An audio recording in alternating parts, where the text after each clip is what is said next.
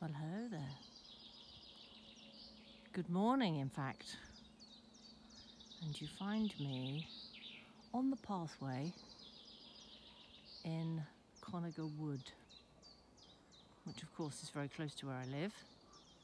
And these days, now the mornings are getting lighter and the sunrise is so glorious, you find me going out for an early morning walk where I just leave my house, walk up the lane, Abbott's Wooden Lane, onto the hill and up into the woods. And I love this place. It is so beautiful, so peaceful, and I particularly love the trees in all their glory. But I've brought us up here today because we are in Holy Week, and there are many, many things to reflect on and to think about in Holy Week. Intense emotions, great sad, grief, joy, hope, betrayal. And I thought here would be a good place to just think about what happens in the run-up to the crucifixion. Because, as we know, on his last night, he had supper with his friends. He broke bread, gave wine, and asked them to remember him through that act. And then he went out to the Garden of Gethsemane, which, okay, we don't have a wooded hill covered in olive trees, but we certainly have some glorious wooded hills, this being one of them. So I thought here would be a good place to read from Scripture some of the last things that happened before Jesus' crucifixion, as an act of reflection and remembrance. So here we have reading from Luke 22. Jesus went out as usual to the Mount of Olives. His disciples followed him.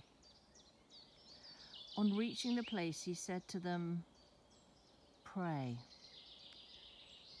Pray that you will not fall into temptation." He withdrew around a stone's throw away, and he knelt down and he prayed, "Father, Father, if you are willing, please let this cup pass from me." I'm just moving my page because my Bible has flicked over, as to be expected in the wind. Here.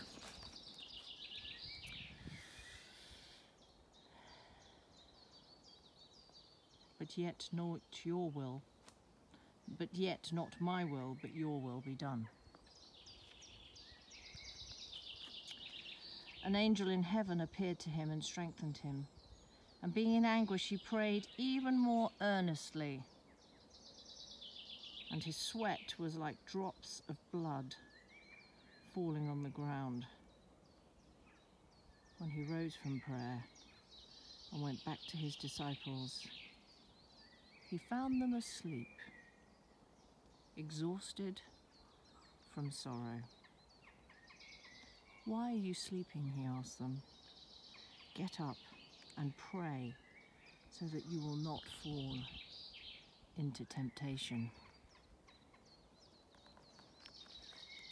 So, Lord Jesus, as we join you in these last few days of Holy Week and reflect on your passion, your crucifixion, and the glorious resurrection, we pray, We pray with you. We watch. And we pray.